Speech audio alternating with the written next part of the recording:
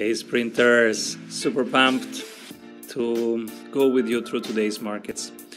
We have a short-term recovery. As expected, the hash rate of Bitcoin has been all-time high. The inflow to Bitcoin has been all-time high. The Bitcoin institutional money flowing in has been at all-time high, unbroken. Same thing with Ethereum, even stronger in the recovery than Bitcoin. So as reported in the last days, we were not much concerned. Our line in the sand was at $28,000 and we didn't even come near that. We are back at 51,000 with Bitcoin. Ethereum is pumping again at 4,400. Some of our friends have done real boosts. So if we go at our top 10, Engine has boosted by 18% in the last hours. Phantom has boosted 21% in the last hours. That was much needed because Phantom was weak the last week. Avalanche plus 19% in the last hour. Matic again pumping. Matic was pumping yesterday, 2 days ago. Matic is on a roll and I'm happy. It's not sexy, it's very undervalued. You will not find many YouTubers telling you about Matic because it's just there all the time. It doesn't move a lot, but we were holding it, and so congrats to you who did all this time be loyal to Matic. It was worth it. It's pumping, and there is more to come. Matic has now announced very important partnerships that I will cover later, which are even more reason to hold. I'm not even selling the profits right now because there is so much more coming for Matic. Curve is back up with 13%, even if its category is beaten down. Chainlink up 11% does not surprise me because it is so interoperable. It's very resilient, and Loopring has been on a pump now, plus 32% in the last hours. It has been the one addition to our top 10 over the last 2 weeks, and with good reason. Seems validated. Chiliz is adopting more and more. The price is now at plus 14% in its recovery. It might be something if you are not in the metaverse space, in the NFT space yet, it might be something worth considering right now. As an enter, it's adding more and more. So it has entered also the NFT space, and it's adding more and more teams. Juventus, Barcelona, a lot of teams in there using Chiliz as their token on the Socios network. Wax is doing really well, back on track, plus 18% right now, and we are gonna talk Wax today. Compound as usual. If we go to the stocks, we have Amazon and Google in the green. Tesla, as I told you, wait for 950, 900 to buy again. My limit order is at 850. I don't chase Tesla. I sold at 1,200. I will get back if it goes back to 850. I expect Tesla to be a 3,000 stock by 2025, so I keep relaxed. I let Tesla come to me. I don't chase assets. Square. We've been buying Square a lot over the last days and weeks at always better prices. Bullish. Just bullish right now, minus 88 basis points, but absolutely bullish. Same with PayPal, it was on a discount. MicroStrategy still on a discount. If you don't own MicroStrategy, it's on a discount.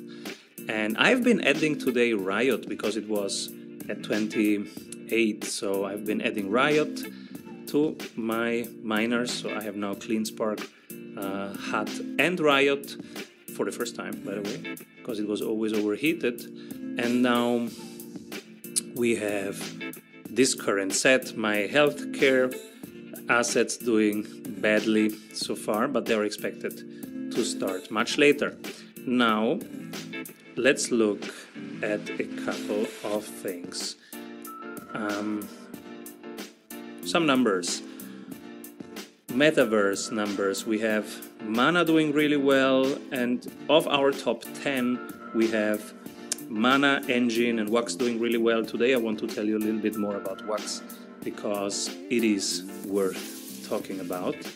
And as you can see, it's right now number 99 on the rank. It was 117 when we covered it the last time, then 100, just jumped to number 99.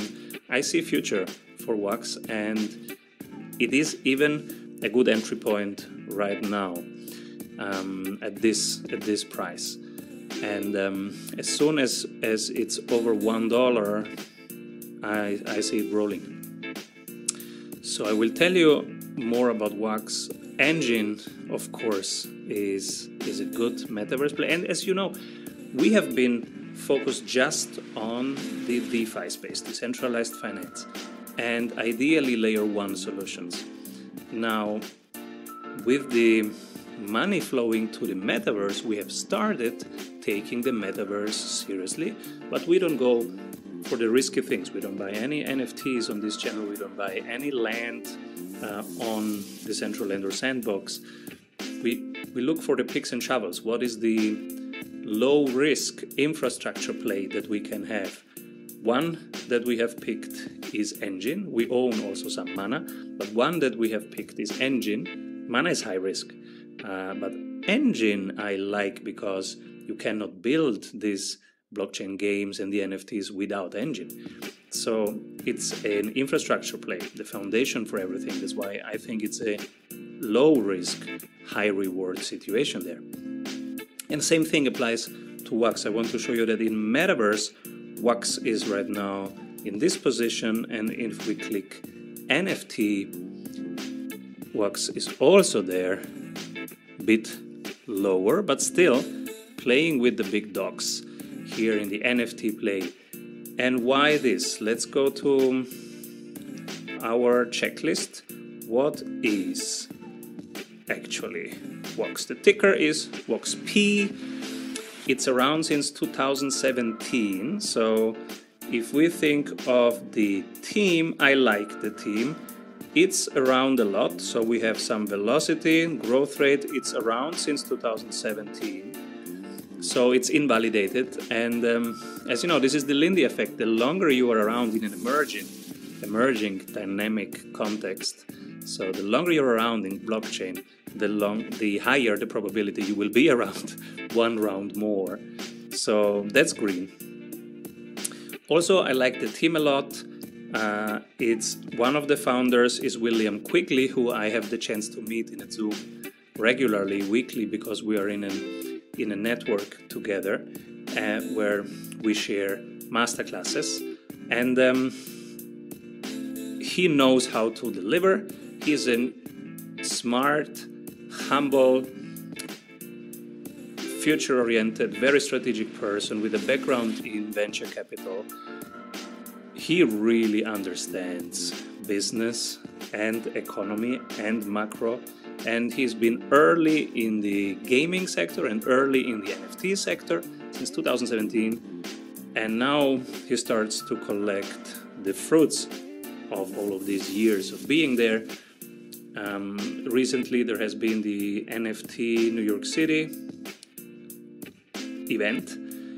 It was the biggest NFT event ever, and it was the second biggest crypto conference ever, with 5,000 people in New York.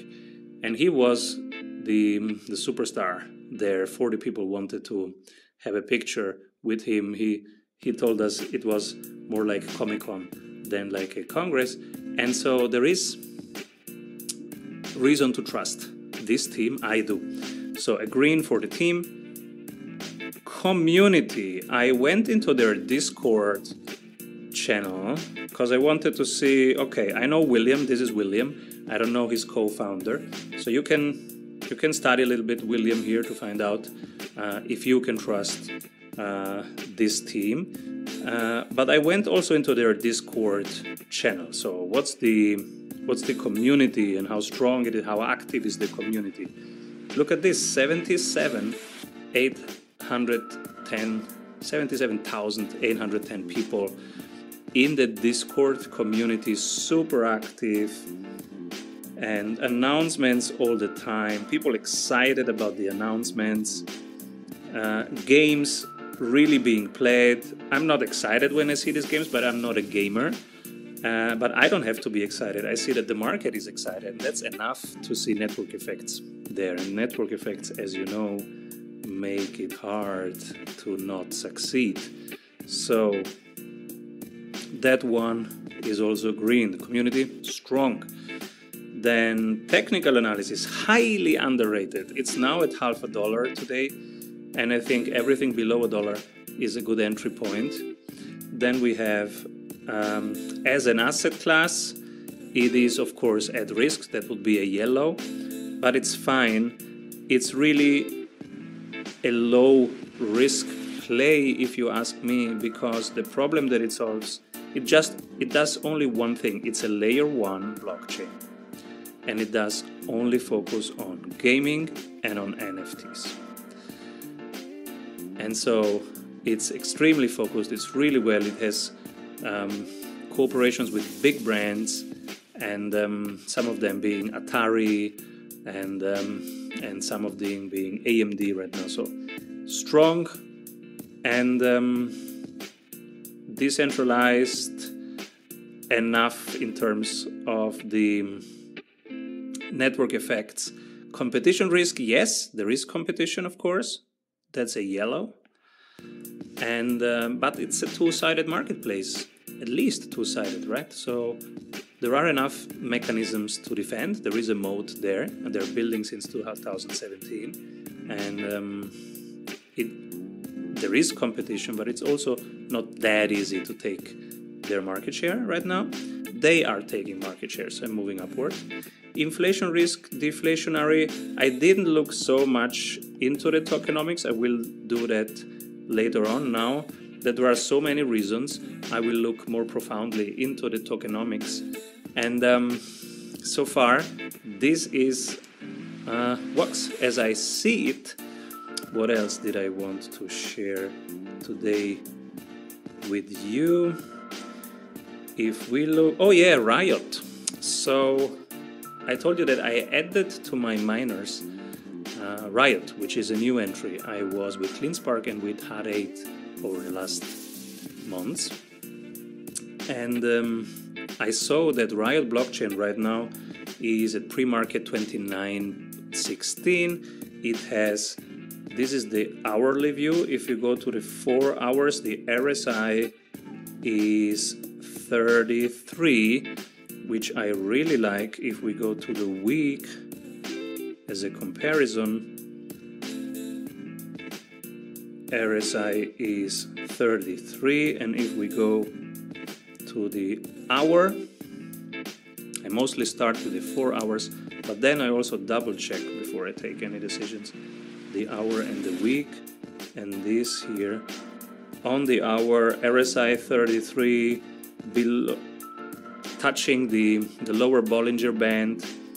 It will probably, when the market opens, start with 29.16, and that's a limit order that I have set today for Riot. So I have one more miner company, a US miner company in my stocks portfolio, and hope that helps. Let me know what you need moving forward, and keep rolling, everybody.